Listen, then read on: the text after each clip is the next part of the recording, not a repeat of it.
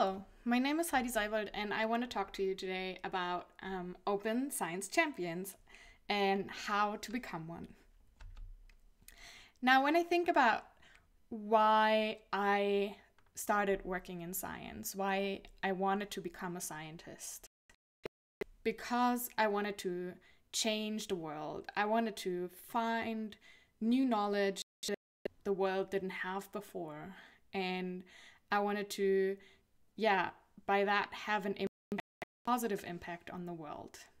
And I think a lot of people go into science because they have really admirable goals and they have really good reasons why they want to become scientists.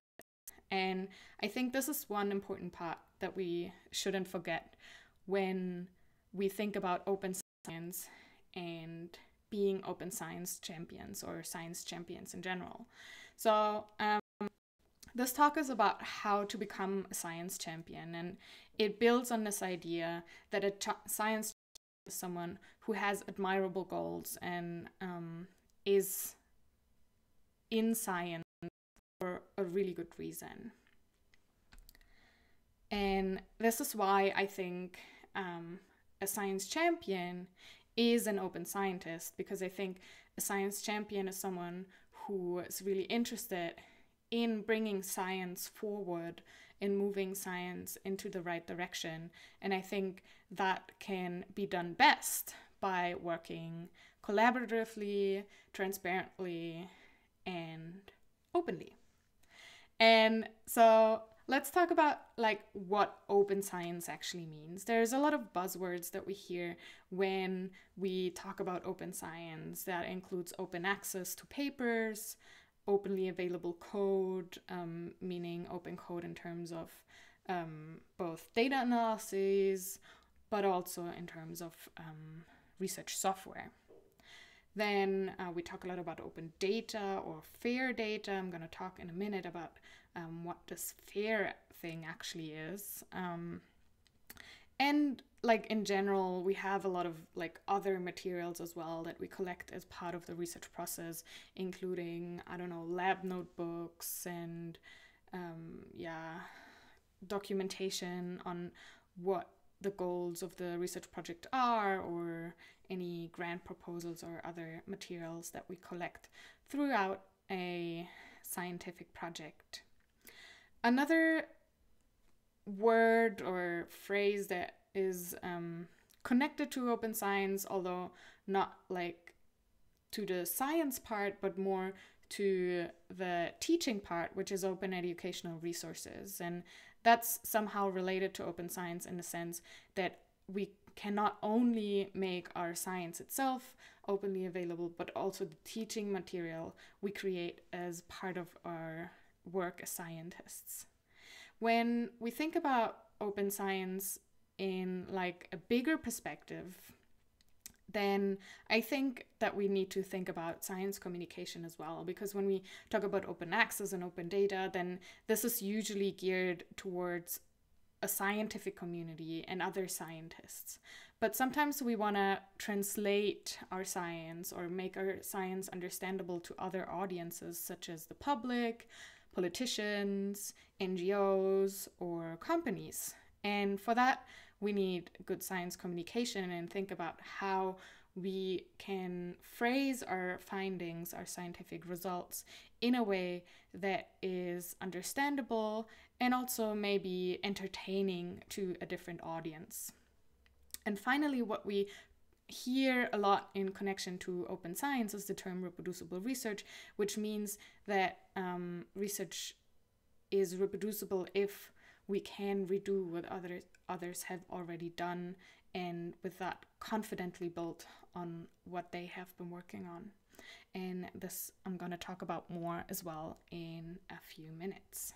So let's think about how can we become an open scientist. So what I want to get started with is by saying that you cannot become an open scientist from one day to another, or rather open science is not binary. So you're not either an open scientist or you're not an open scientist. Rather, most people are open in some ways and not so open in others. I'm definitely also not on like the far end of the open science scale, but I'm trying to go towards more the open part of the scale with every step in my scientific career that I'm taking. And with that, I also want to say to you that you don't have to like do all the steps that we're going to talk about today all at once, but pick something that you like and that you think is easy, and then go this one step, and maybe another time you can take another step. So there shouldn't be too much pressure to go all the way right now and today. But now let's dive into these concepts that I've mentioned before and talk about them a little bit more and try to understand what we could actually be doing here. So one of the core ideas of open science is making data available to others. And there's two terms that we hear a lot there, which is on the one hand open data and on the other hand fair data. But what does fair actually mean? Fair means findable, accessible, interoperable, and reusable. That means that you cannot only find the data on the internet, but that you can also work with it on your computer and allowed to do that because there's an open license that comes with the data and metadata that explains what the data is about. Now, fair data is also a little bit like open science. It's like also more of a scale rather than something binary. And there's different ideas how to make data fair, or at least fairer, even if you can't make them open, because that's often a discussion that we see, especially in like the medical field, for example, where our data is about patients and it's not so easy to make data about patients or people in general openly available. But you can still make them fair by, for example, putting the metadata and the information about the data on a website and tell people how they could potentially be allowed to access the data. For example, if they have an interesting research question that could be answered with the data. And open data doesn't also not necessarily mean that they're fair, because you can put a data set, for example, let's say a CSV or an Excel file on the internet, but without any descriptions and any license that tells people what they're allowed to do and what they can do with the data, then it's basically, well, it's sort of kind of open, but it's not really usable. And that's why like the gold standard, I would say, is data that's both open and fair. But please don't put data on the internet that shouldn't be there. For example, if you're not allowed to do that because you're working with patient data where the patients didn't say that you're allowed to make it public.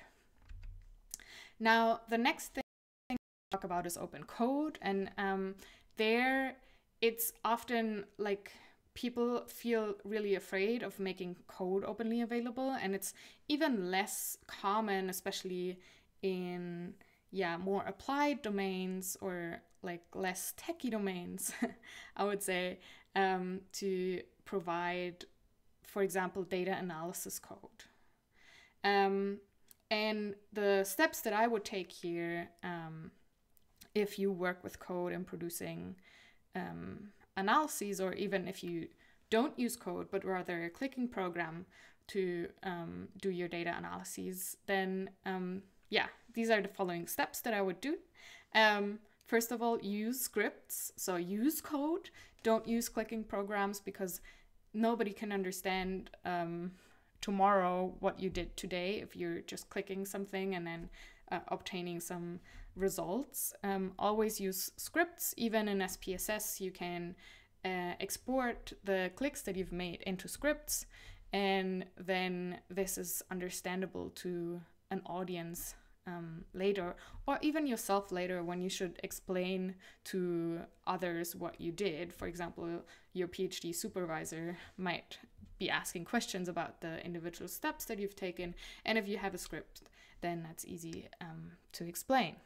then the next step would be already publishing the code online. And there I would say, well, you probably think like, oh, I'm super embarrassed about putting my shitty code online, but I would say just like do it. It's better than not having the code online, because you will always kind of feel embarrassed, or most people will always feel embarrassed no matter how good they are at coding. I've been coding in R since 2009, and I've published R packages, and a lot of my code is online, and like I still think that my code is not nice, and I still feel embarrassed when like I know that people are looking at it. But well, considering that, I think it's better than not having it out there. And even if you did make a mistake, if you're a real science champion and your goal is to bring science forward, then you want other people to find the errors that you've made so that you can improve on that. And if you've done that, then there's a pro tip that I want to give you on your way is using version control. So my life has changed so much for the better since I've been using version control. Version control is essentially means that you can look at every step of your data analysis, for example, and you can see the changes that you've made over time. But it's also a way to back up all your code. So if, for example, my office burns down today and my computer is destroyed and my second computer is destroyed as well, then I'm not worried about that because all my code is backed up in this really cool version control system. Now let's talk about papers. So I mentioned open access before, and that it essentially means that your papers are available to anyone in the world. Now, what are the possible paths to publishing papers open access? Because there's not the only one path, there's several. So people usually think that there's only the first path that's shown at the top here, which is publishing a paper in an open access journal. And when you do that, then you sometimes have to pay, or often have to pay an article processing charge, and then that means your paper is immediately open access. There's also some, or quite some, journals that have no article processing charge, or very low article processing charges. Also in Germany, there's and many other countries in the world, there's the possibility to get support to pay these charges as well. So this is definitely a very good option, but maybe your supervisor, for example, or your collaborators, they want to publish in a very specific journal because it's like the journal where the paper fits the best, and that's maybe a traditional subscription-based journal where people have to pay to get access. Then there's different paths, and if you publish in a subscription-based journal, you can most of the time use self-archiving. So self-archiving means that you either publish a preprint or a postprint. Preprint is the version of your paper when at the time of submission to the journal, and almost all of the journals or publishers allow publishing preprints, even if they're a subscription-based journal. And to figure out if you're allowed to do that, you can go to Sherpa Romeo, which is a really cool website where you can search different journals and see what their rules are with respect to self-archiving, and in particular with preprints and postprints. And with that, if you publish a preprint, for example, then a version of your paper, the preprint version, is also openly available. Now, many of these subscription-based journals are hybrid journals. That means that they allow also to pay article processing charges to them, and then your paper will be openly available as well. There's the deal in Germany that allows you to do that for, I think, Wiley and Springer journals. And that's something that you just need to talk to your institution's library about, so your university library, for example.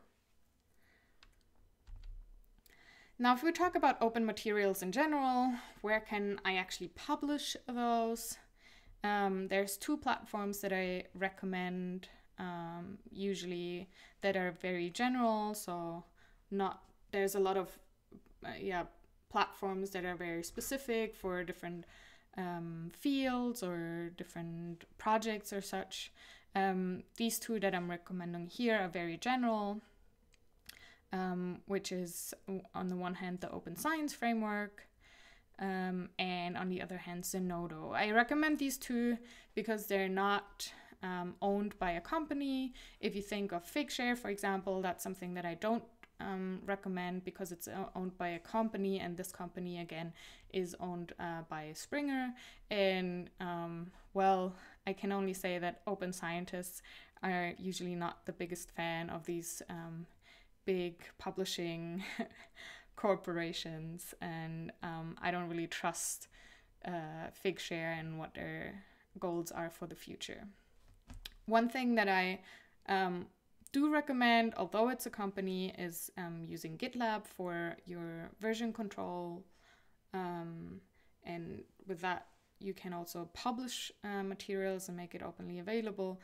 And that is something that I recommend because you always also have a second version on your local machine as well. So no matter what happens with that, it's going to be okay. And also most research institutions nowadays have their own GitLab instances, which make it really nice to use as a scientist, because you can just use your institution's instance, and then you're not dependent on the company anymore. Anyhow, now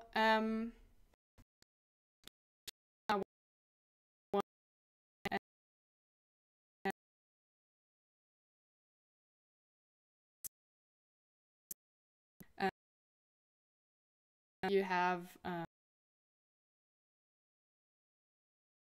doing a preprint, for example, to archive,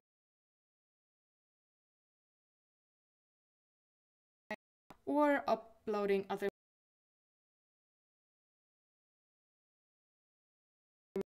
and just don't have to like advertise. See if you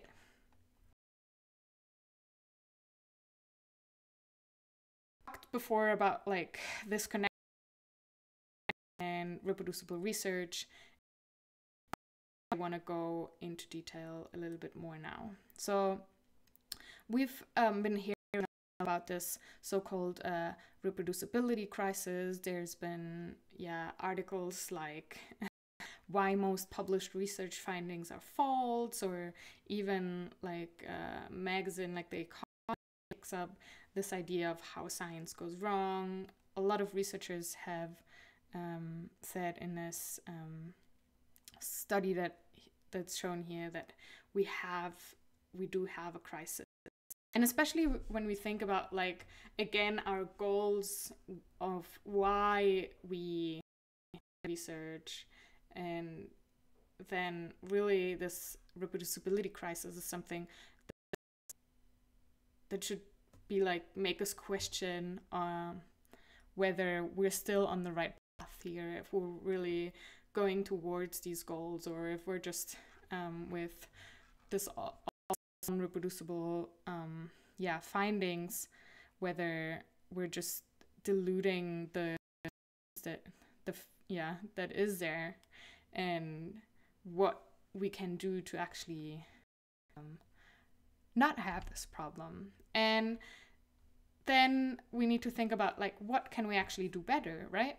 So we want to be amazing scientists, we want to do really good, and what are the steps that we need to take to get there? So one of the things that I see as a solution, and that's the reason why I think these two topics are always mentioned together there is that open science is the clear step towards reproducible research. And that's why these topics are so strongly connected. But other things that I want to mention here is like that we need to work more on being better collaborators and having team science as one of the focuses of science and like the standards of science.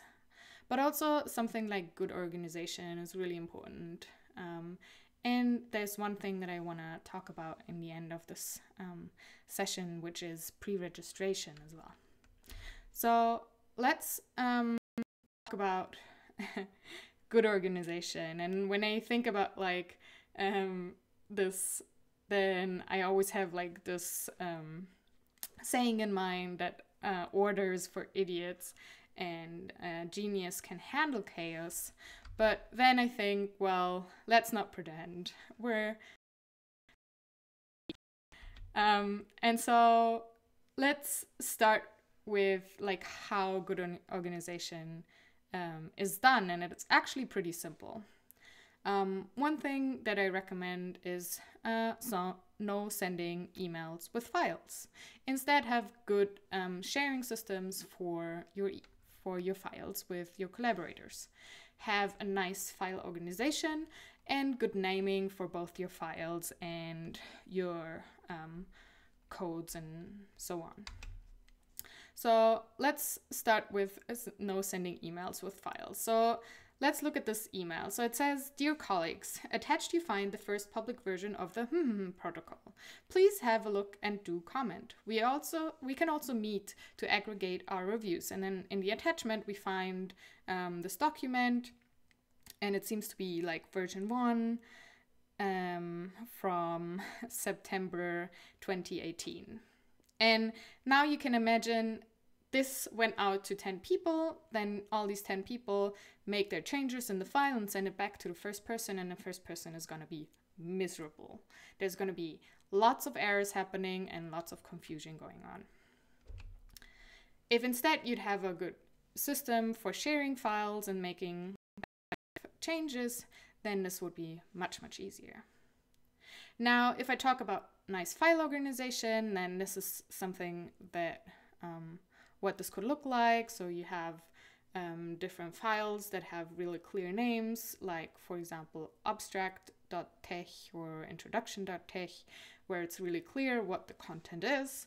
You have folders and that are shown here in blue, for example journal correspondence, always a folder that I have in my project folders, which just shows the previous reviews and your responses to the reviews. Then there's one folder that's called analysis, and that contains the data, the original data, and some functions, and of course the analysis scripts. And I keep the data and the original data separate because the original data is something that I don't want to touch again, so I just store it in there and it stays there, and then the clean data and the code to clean the data are in a separate folder, so I know this is the part that's gonna change over time. Now when we talk about naming, then there's some really simple rules that include don't use spaces and punctuation and weird